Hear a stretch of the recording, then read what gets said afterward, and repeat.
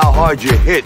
It's about how hard you can get hit and keep moving forward. To infinity and beyond! Some people without brains do an awful lot of talking, don't they? It's classified. You talking to me? I could tell you, but then I'd have to kill you. I can't lie! Expecto Patronum! Entertainment X. You never know what you're going to get.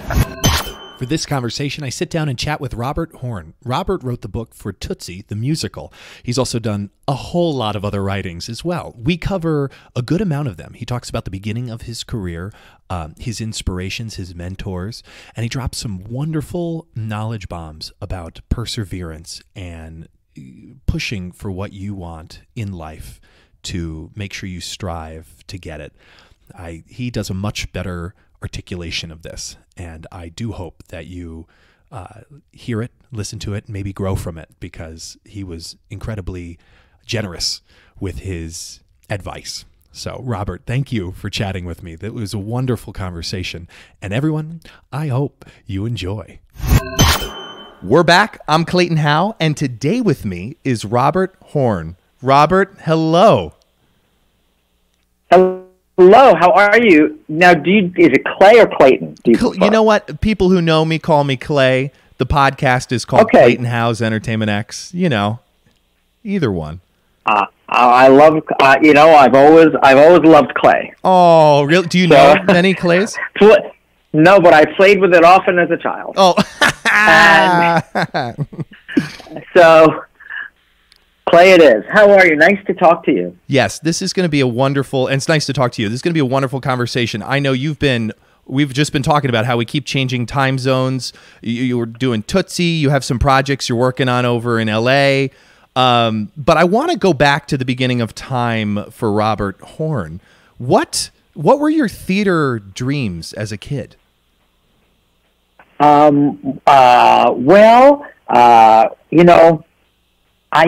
I've always loved theater. My theater dreams, I guess, were, they are to do what I'm doing, but kind of. I think we all us little creative types start off wanting oh, someone's at my front door. We all start off wanting attention, and so I think we all wanted to be performers, which I started off as, but was realized early on that should not and was not my calling and should not have been, and I was horrible at it.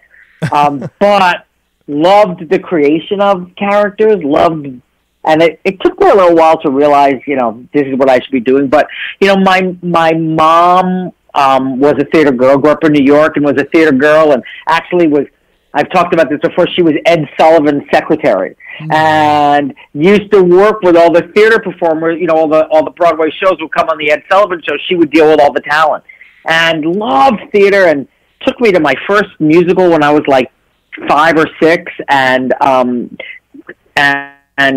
I've always loved it. And I always knew that's what I wanted to do. I don't know if it was nature or nurture, but I just never did want to do that. And so I think the dream was to just sort of have the opportunity to be able to do that and figure out what that meant. And, I didn't know anybody or know where to even start, but just trust that life takes you on the journey you're supposed to be on. Wow. Now, you grew up in New York? I did. I was born in Connecticut, but at a very young age moved to Brooklyn. And grew up in Brooklyn and lived there till I was about 9, and then was upstate New York in a place called Pleasantville, and then back in the city. And now, so yeah, I'm a New York kid. Now, a lot of my questions are based off of things I find on the internet, and it can be often mistaken or true. So fact check me. I'm looking forward to this. Okay, but is it true you studied at Circle in the Square? That is true. That is. NYU at Tisch, NYU had a theater program, and you could study at either Circle, Strasberg, or Adler. Right. And I chose Circle. And what happened was I was living on Thompson Street in the Village, and I would see all these NYU students because I was right by the university, and I was like, God, I would love to go there. And so I applied to the theater department for the acting, at Tisch as an acting student, but I wrote my own monologues, and I got a full scholarship based on the monologues that I wrote, and surely not because of my acting ability, but they gave me a scholarship, and I went to Circle, and I didn't last the whole time. It really wasn't, my thing. They really want you to, you're studying with some great people like Nico Sakharopoulos and Michael Kahn and Terry Hayden and all these great legends of the theater to do shtick, to do big like comedy. I wanted to do, I wanted to be Dudley Moore, and so I didn't. It was not a perfect fit there. But Donna Murphy was in my class, and Andrew McCardle, is that his name? He was in Merrily, the original Merrily. I had a bunch of great people that went on to do some great stuff in that class. That's incredible. How funny. This is great. And then what was the decision? What was the defining moment for you to go into writing? Because did it start in film and television? Well, no, I wanted to be a playwright. When I was young in the city, in New York, I made a living. There was a magazine back then. I think it still exists. Like, it's Backstage, or it was a magazine obviously before the internet. And the way you found out about auditions and things were through this magazine. And I put an ad in this magazine where I would write original monologues or scenes for actors for auditions or class. And I made a living writing for actors original material. So I think it started back then. I always loved to write. I just never kind of put together the idea that, I can make a living doing that. Yeah. But it always sort of was. And then again, when I went so I would always write, and I was in a comedy troupe, an improv comedy troupe with this wonderful actress friend of mine, that we would write skits and do all kinds of great original stuff at the Black Box Theater in New York down on West 4th Street. And so I always wrote. What happened was I realized I'm never going to get to work as an actor, and I said I'm going to pursue writing. And I couldn't get a gig in New York at all. No one would hire me. I mean, especially back then, it's a real small club to be able to get your first job as a young player. The opportunities didn't exist as much as they do now. Right. I came out to LA for a number of reasons, and sort of fell into the world of television accidentally, and got this career out here that I really never expected to have, but always really. My dream was always to be a playwright.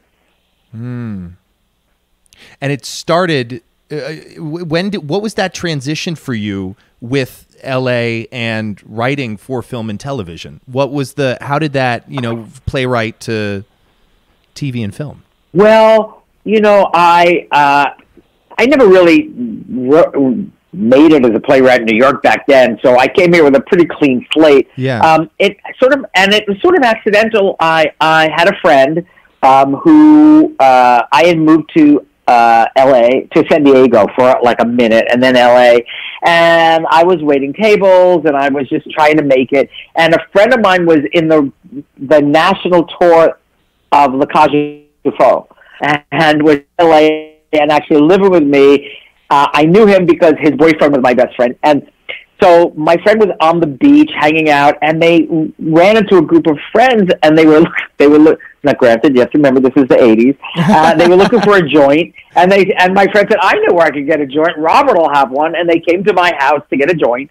And one of the friends of theirs was a guy named Danny Margosas, who worked at CBS as an assistant to somebody at the network, head of programming, and he wanted to be a writer, as did I, and we said, let's write something together. And I really didn't even know him, but we sat down and wrote a pilot together and sold that pilot. And it happened it's not really the traditional way to go, because he was able to show it to people at the network, and we literally got our first gig like 6 months later, and it just started.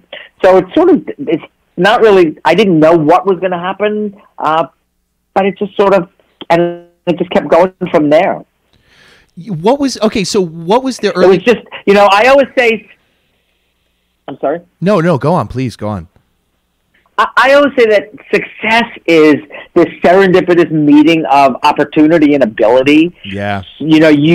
I I never didn't write, and I was lucky enough to have the opportunity to prove myself, and I was ready when it came. And I just think it's always doing your preparation, being ready, and just trusting that the opportunity will come. But that's what happens. It's that perfect storm of somebody giving you a chance and being ready when that chance comes. Yeah. Yeah, this is very interesting. So the first pilot you're writing there with Dan, what were you learning about collaboration? And what were the conversations like? How was the story coming about? I don't honestly. This was many years. This was the mid '80s, I guess. So I don't remember who came up with the idea. Sure. But I've always been a collaborative spirit. One of the hardest things to do when you're a writer is the isolation is the hardest thing to deal with, because often you're just in a room alone with your thoughts or with your characters. And you're sort of isolated. So one of the things I love so much about theater is that it is so collaborative. Television and film writing can be a little less collaborative. You're often just on deadlines, and it's just you'll have your studio notes or your network notes, but then you're just off writing. So I loved at that time having a writing partner because we could bounce stuff off each other. But that's why I love theater so much, and I always did, because it is such a collaborative art form. You do nothing alone. Yeah. Yeah. And so we just sort of figured it out as we went. There were certain things he was really good at. There were certain things I was really good at. And together, it sort of made a good combination. We worked together for about 16 years. Wow. How have you gotten better at asking questions in terms of maybe story? See, that's a good question. I think you just grow like any art form. You grow the more you do it, and the longer you do it, you grow. I've always asked questions, but I think what I've learned to do is ask the right questions. Is to understand. Ask those questions about this happens, therefore then this happens, that which makes this happen, which makes this happen, and how to tell a story. I've always been really not great, I shouldn't say that. I've always had a gift for being able to write dialogue and character. Story I had to learn. It was a little bit harder. And so I learned how to ask questions that really taught me how to tell a story.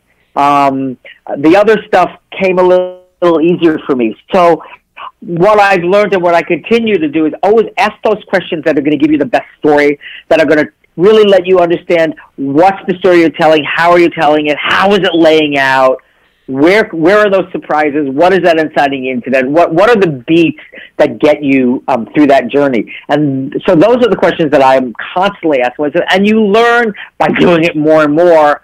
You learn what doesn't work, so you start to get this shorthand, when you're younger, you don't know what it is you don't know. Now I sort of know the questions to ask. Right. What are some of the questions to ask, if you're willing to share maybe on one particular story? Sure. First question I always ask is what time is and what is for lunch? Because perfect. You ask yourself, when you're writing a musical, you always ask yourself, why does this sing? Why is this a musical? And you have to be able to, it's really easy to say, why is this a musical? Well, because they're singing. But it's not that. It's music. It's why are the stakes or the story heightened enough, whether it's a comedy or a drama, so that it lends itself to the art form of you get to a moment when a character must sing and not speak. And a story the stakes or the story have to be heightened enough, even if it's not a drawing room comedy, even if it's that it works in that art form. So you ask yourself, why does it sing? What are the stakes? What do these characters want? What are their obstacles? How do they get in their own way? How do other people get in their way? And ultimately, how do they achieve or not achieve their goals? You sort of want to know. A lot of writers will do a very complicated outline before they start. I don't, but I just do have to know. I let the story tell itself, but I have to know those things before I start. Right. And for me, because I write comedy, why, where is the comedy? Why and how are they funny? Every character is funny in a different way. Sometimes it's character driven, sometimes it's more joke driven, sometimes it's the situation. But where is the comedy coming from? And what is the language of each character? Why are they funny? How are they funny? That's really important, because you want to create characters that when they're saying something funny, no other character could say that. It has to come out of that character's mouth. Right, right. That makes total sense. I think that's interesting in terms of adapting, films to musicals. Yeah. Because you can't take a film and put it on a stage. You can't. So we have learned. It's interesting though. I think there are certain movies. If, for example, I'll use Tootsie as an example, because I just did it. It's that live and exist in the form that they are, and they should stay that way. But at their core, at their DNA, there's a great story there. So if you're reinterpreting that for a different art form, like a musical, you need to reinterpret it. You need to go back to the source and honor that, but make it its own thing and let it live and breathe on its own. Because otherwise, it's already been done. And when it's been done by the likes of Larry Gelbart and the such, you don't need to redo that. What you need to do is make it your own. And I think that's sort of where people are, because there's a lot of adaptions going on Broadway, which I think is a wonderful thing and a dangerous thing. Yeah. And so for me, and David Yazbek and Scott Ellis, the question was always, how do we make this our own? A movie that existed in 1982, socially and politically, as well as comedically, it deserved and should live in 1982, but don't necessarily translate to where we are now. So it's about figuring that out. Yeah. Do you have did you or do you have mentors? And if so, are there standout lessons they've taught you? Oh wow, that's pretty deep. Wow. I have there were writers and comics that I idolized. I definitely grew up idolizing a few generations before me, the Neil Simons and the Mel Brooks and the Woody Allens and Sid Caesars and Imogene Coca's and Tony Steele's, and I loved those comics and those writers. So I very much that's what I wanted to be. And so those are really the people especially, if I had to say there was one writer who made me want to do what I do, it was Neil Simon. It was his ability. It was that beautiful sort of borscht kind of comedy, but very real and very believable and very character driven and truly situations that any of us could find ourselves in, and yet the comedy was always heightened and always just, it was glorious. I think, without a doubt, Neil Simon, I devoured everything I ever read by him. Yeah.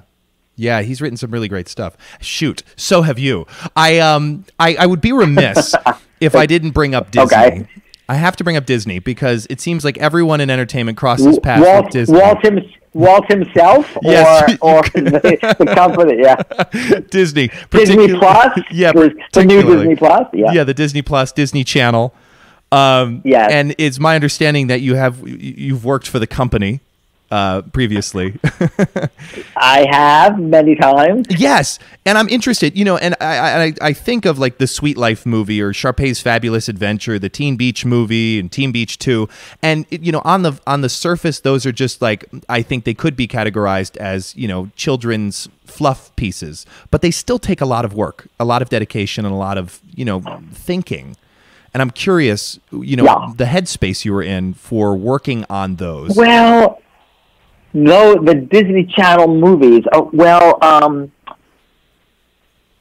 I had written a musical called 13, right? Which back and interestingly enough, it was a musical of in fact, Netflix is doing it as a feature now. We're just in the process of writing that.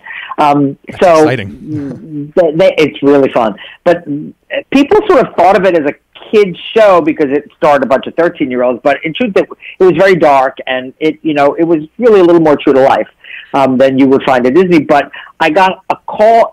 Some executives at Disney had come and seen it and asked me to come in and write stuff for them. And initially, I'm not a kids writer. I don't really write for children. I write really adult comedy. Right. But at that time, nobody was doing musicals on television, especially only Disney. And I love writing musicals.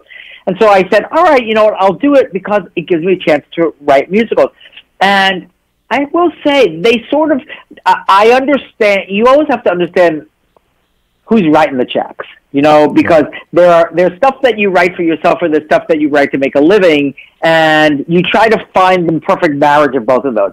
So I knew the brand, and I knew the franchise, I knew it was Disney, and I knew the umbrella I was writing under, but they did give me a lot of leeway to write in my own style and my kind of comedy. I knew there was a lot I couldn't do because it was for children. Right. But they really they were pretty great to me and let me have a lot of fun with it. And especially with the Sharpay one and the Teen Beach one, if you look at it, it's really, if you watch them, it is geared towards kids, but there's a lot of stuff in there that kids aren't going to get, but adults will. They let me keep my voice, knowing that I was aware of the audience I was writing for. Right. But they take a lot of work. It takes years to write them and to do them. It's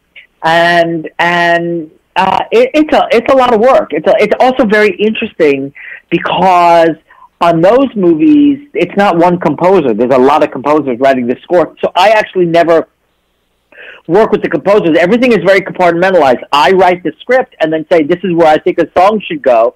And then Steve Vincent, who runs the music department up there, who's fantastic, finds the right composer for the right song and then puts it all together. You're sort of one piece of a puzzle, unlike, when you do a musical, when you're in a room with your composer all the time. Right. Yeah, that's got to be so different. It's really different, but it's a machine up there. They know what they're doing, and they pull it all together. I really actually, once I said, okay, you're going to do this, I really had fun with it. They were a lot of fun. What is your writing style? Do you write in the morning? Are you just writing when you can? Are you? I have a. First of all, it's interesting because your mind never shuts off. No. When you're writing something, they never. I think it's the same for actors. First of all, God bless you. I don't know how you.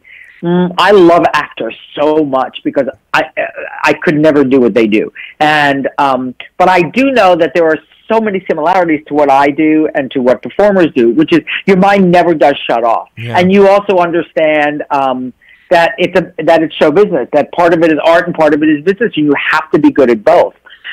So, but I know I've gotten over the years to I write every day. I don't take a day off, and even if I throw it away.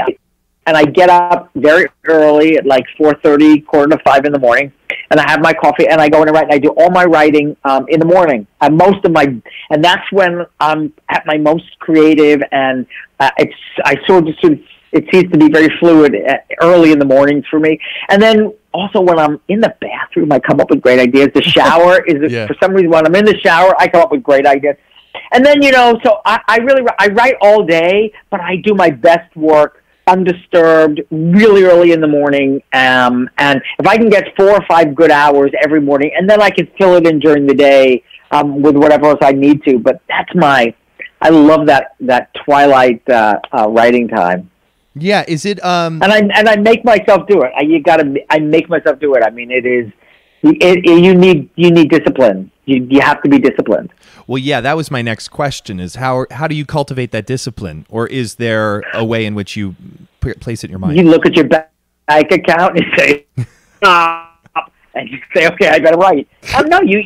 I mean, I've been doing it a long time. You just try. It's sort of like there are days as an actor or a dancer or a singer. I'm sure you're like, oh, I just don't want to go to class today. Or when you're doing 8 shows a week and you're like, I just don't know how I'm going to get through this 5-show weekend. I don't know how. I am tired. I am this. I'm that. And you just make yourself do it. It's the same thing. You make yourself do it. Now, I'm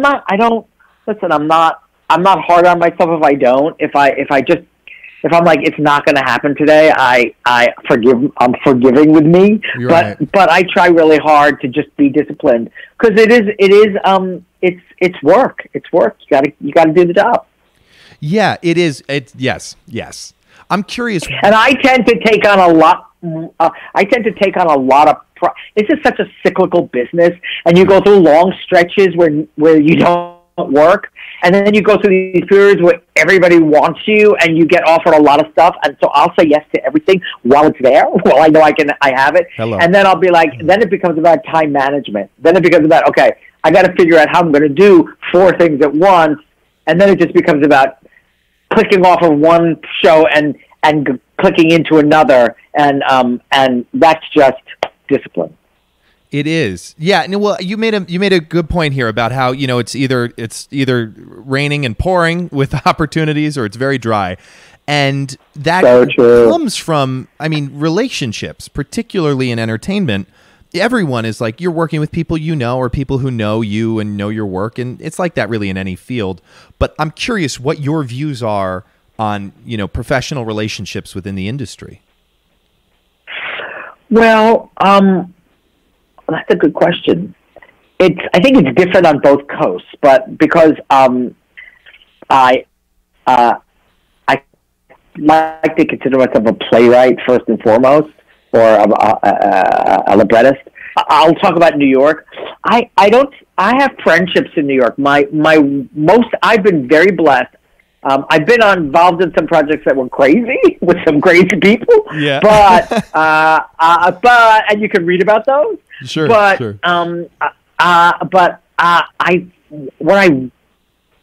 My theater relationships become friendships, deep friendships. I don't know why, but I've been really blessed, and I think it's just theater people in general. It's things take so long, and they're so often for so little money, and you're really working because it's a passion. You form these families, these bonds that are impenetrable often, and I find that I have more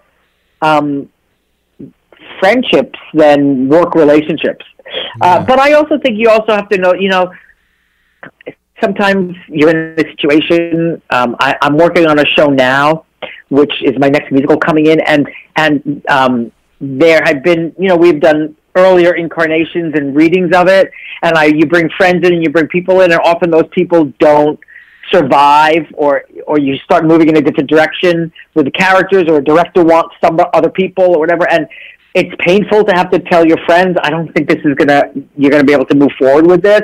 So sometimes it's not a good thing to get attached to the people that you work with, but ultimately everything comes full circle in this business, and you find another way to work with them, and so you just know it's not going to be this one, it'll be the next one. I gotta tell you, Clay, my families are the people I've worked with. I have collected this sort of this clown car of misfits along the years that have become that are truly, I don't know how I'd survive without them. There's a support system there. So I think it's a business, and you have to know it's a business, and there are certain people that you have to keep as a business relationship. But it is also a very incestuous industry, and I say that in the spirit of which I say that, which is that also often who people like to work with people that they've worked with in the past and are comfortable with, and there might be a shorthand with, or they trust a bit to get certain things. And so it's also about making relationships and kind of and not being an asshole, making people like you and want to work with you, and doing your best work and showing up, and because people don't want to work with people they don't like. Sometimes you're forced to, but people really want to work with people that I always like working on Tootsie. I got to tell you, it was 3.5 of the best years of my life. We had, regardless of whatever ended up on that stage, every day was joy and laughter. Yazbek and Ellis and Dennis Jones, and we laughed so hard. It was so much fun. It set the bar for me for everything else I want to do. And I think you hope that all jobs are like that. What are your views on kindness in life and in the industry? I'm so curious. Well, I think that's a really interesting question. Right. I think there isn't enough of it. Yes. I think we have to. We have to try to find it at the most difficult moments when you feel like it's not there. I think it's so important to treat others with respect and kindness, and especially if that's what you demand in return. Yeah. I think we are living in a time when it is not on the forefront of our behavior. I think we're living in a time where right now people aren't very kind or understanding. I think in our industry, there's so much. I mean, I've talked about this a number of times. We spend most of our lives being told no, and I think we have. I think most of us in this business have an inherent understanding of how much we need kindness because we deal with so much rejection. Yeah. And I think it's really important to remember when you're going through a difficult time, because you're going to that's stock and trade with being in the entertainment industry, and especially it's not easy, and you're going to deal with a lot of rejection and a lot of pain. And those are the times to remember that you're not going through that alone. Most of the people around you are going through it as well, and so they show them kindness, and you'll actually uplift yourself. Yes. And I think there's not enough of that, and as things get harder and harder, and as you get older, I think we do need it more. But I think that should be at the forefront of all that we do.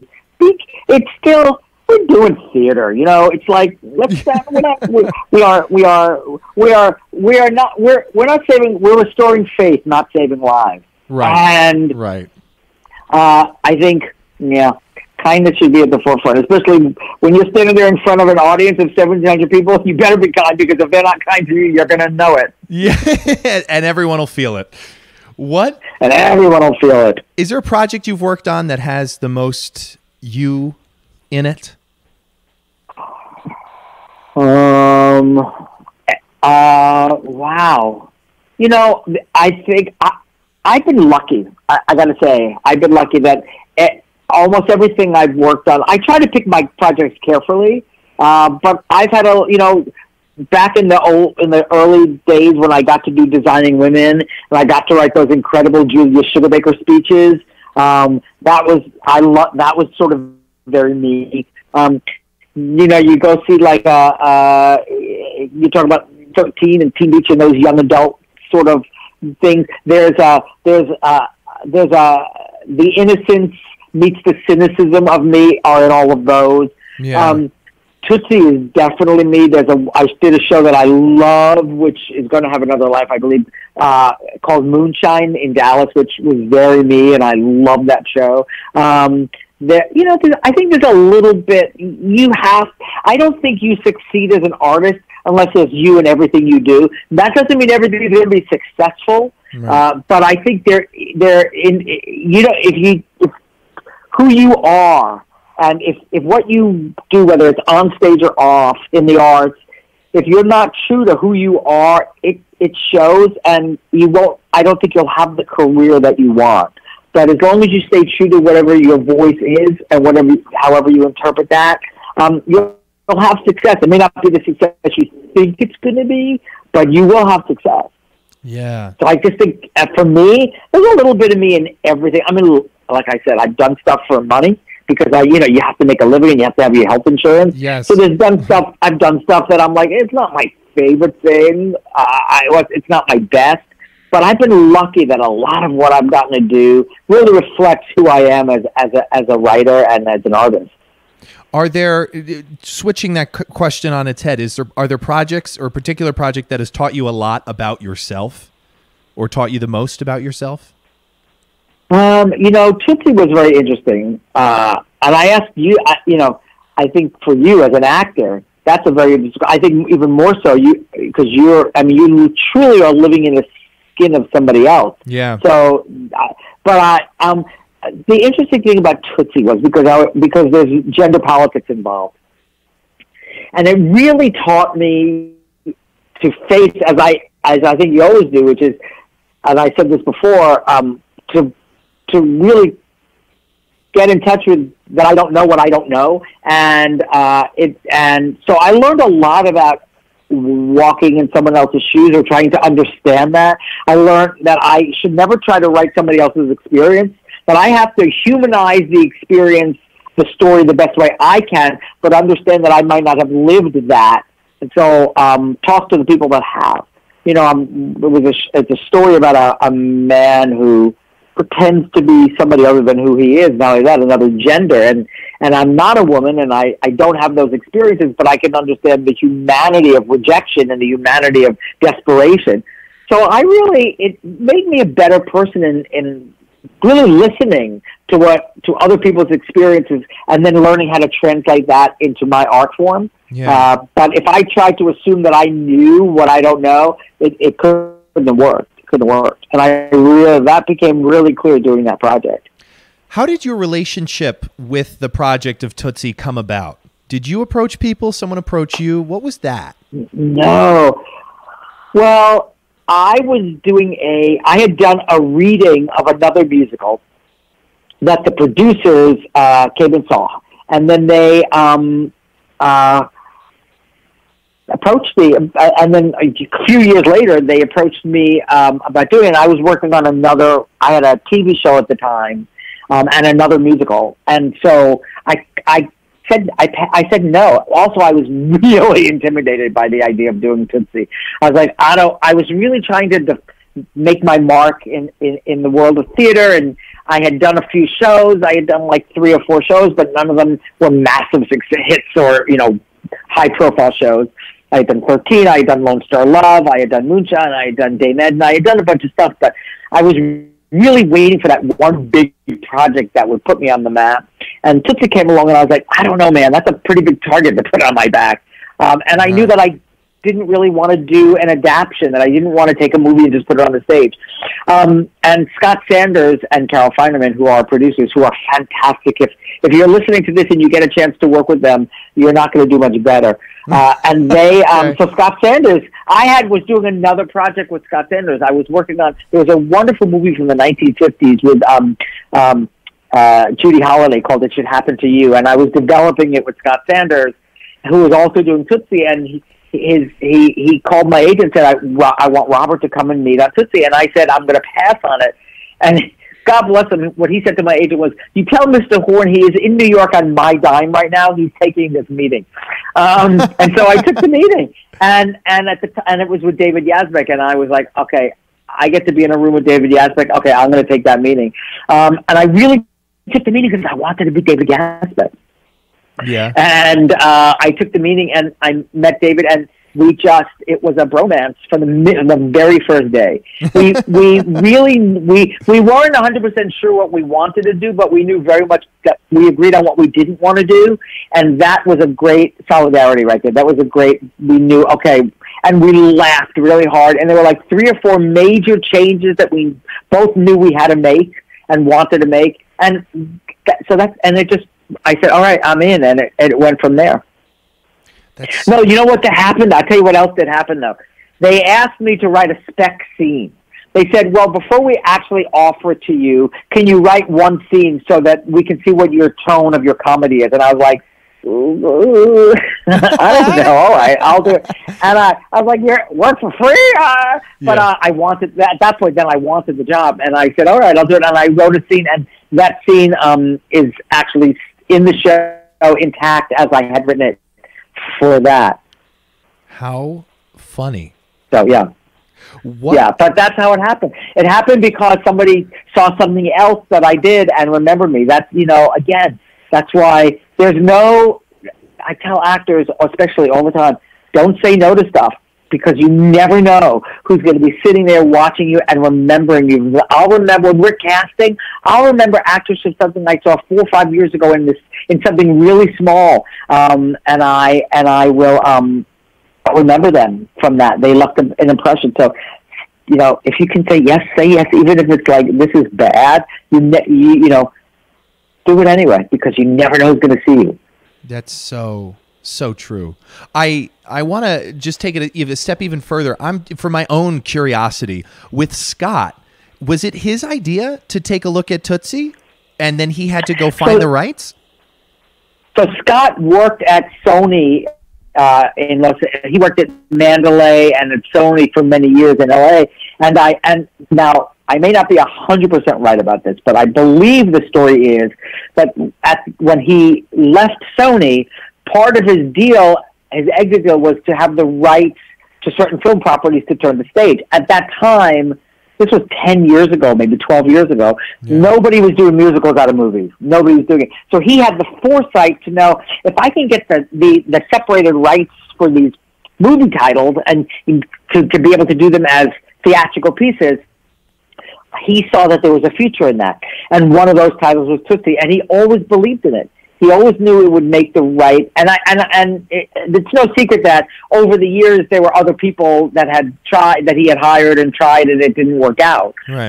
There had been a number of other people involved in it, and so it was part of his. He left Sony with a number of the rights to their titles because he had the foresight to know that there was a trend that was a coming trend.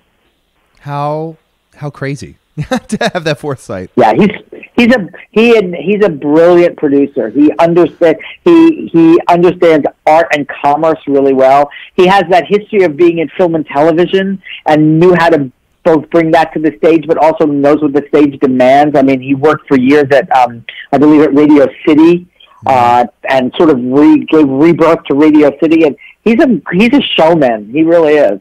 That's and a shaman. He's both. You brought up a good point though about doing, say yes to everything. Don't take a project no matter how small. You never know who's going to see you and see your work. Do you have any, is kind of almost separate from that, do you have any like favorite failures or apparent failures at the time that set you up for future success? Every failure sets you up for future success. Really, it's true because you can't predict what people are going to respond to or not. You don't know what people are going to latch onto. You just try to do your job and you try to do your best. But success is a failure is an interesting thing because you can't control what other people say or do, but you can control how you respond to it. Yeah. And I think every failure is a lesson. It's to say, what did I do wrong? Why didn't that work? What can I learn for next time? Listen, even the greatest success you have, some people aren't going to like. And it's really, and so you also have time restraints. You look at, no matter what you write, you look back at something and say, I wish I had more time. I would have done that differently. But all failures, it's like bad auditions. You can walk out of a bad audition and say, that was terrible. I sucked. They're assholes. This was and the heck with them and screw them. Or you can say, okay, what I realized? I have to eat before an audition, or I have to make myself be off book, or I have to really listen when they give me direction in the room and really take the direction and not get locked into what I'm doing. All those things that you learn when it doesn't go the way you want it to go. And it's the same thing for writers. I've done TV shows as well as theatrical pieces where I thought they were going to be incredibly successful, and they weren't. And I was like, okay, you know what? Maybe I didn't see that story the way I should have, or I guess I was looking at that story through this prism, and that was a mistake. So you learn every it's like reviews. If you believe the good ones, you then also have to give as much legitimacy to the bad ones, because it's not just the people that are saying good things all right. So you have to you either pay attention to both or you pay attention to neither.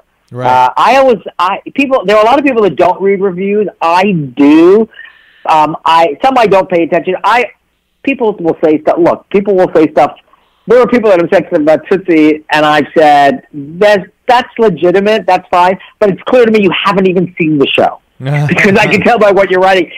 See it and then, but you know, I also know that if there is sort of a unanimous opinion about something, if you're reading reviews and like 6 or 8 different reviewers have said the same thing, you need to look at that and say, okay, they're all pointing the same thing out. I need to work on that. If something is not working. Yeah. At the same time, if there are certain, you know, if you're reading reviews and unanimously people agree something is working, believe that. That means you did your job. You did it right. So, you know, you have to either not pay attention to either or pay attention to both. It's not easy. It's not easy to read. It's not easy to read negative stuff about yourself. It's very hard, or about your work. But you also have to know when it's constructive and when it's not. When it's just tacky. Exactly. In your, I mean, do you read reviews? Do you read reviews? Yeah. About your performance? Oh yeah. Yeah. You do, definitely. And do you believe them? Yes and no. I mean, I feel like I can hear in the language of the review if someone's having a bad day, if they don't like the show, if they're just being a bully, or if they have something of merit. You know, they're saying something of value where I'm like, oh yeah, okay. Because they're not trying to make it sound mean. They're just saying, I don't like, you know? Because there's certain reviews. And were you always able to decipher between those things, or did that come with time? Oh, God, no. In the last 2 years, maybe. I've gotten that. You know, you get out of your own head.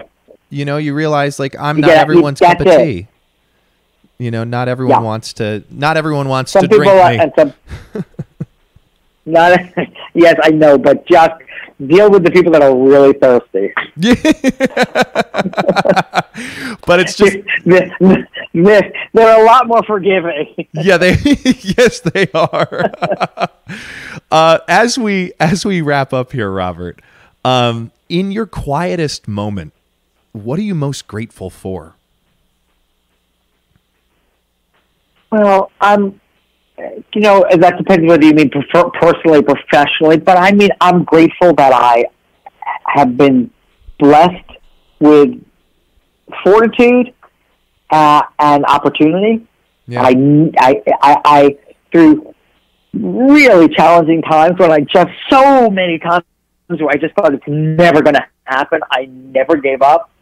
And that's my mom gave me that. My mom gave me strength. And my mom had a very difficult life, and I watched her never give up and have fortitude, and she sort of embedded that in me. But I'm grateful for, I have so much love in my life from so many people, and I'm so grateful for that. And I'm grateful or lucky that there's not many things I do well, but I was given this ability to make people laugh. I was given this ability to write comedy, which is my favorite, gives me more joy than almost anything in the world. There's certain things that gave me joy in my 20s and 30s, but I don't do them anymore. But yeah. I was blessed with a gift that I happen to love, that I can translate pain into humor,